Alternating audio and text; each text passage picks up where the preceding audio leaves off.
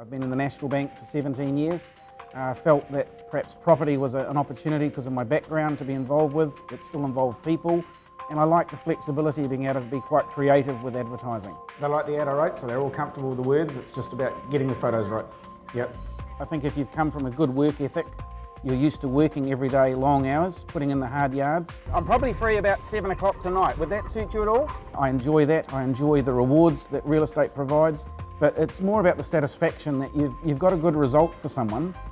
You've made somebody happy because they've bought a house, but I've actually looked after the owners. You've got them a good sale price, or you've achieved more than they perhaps expected, and that goes well for them telling other clients that go to this person, he works hard. Hello, hello. Good morning to you. How are you?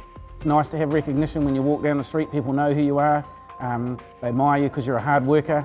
See ya, see ya. Thanks, mate. Appreciate it. Everybody's friendly. You can talk to them, and you do a good job, and you've got a good name.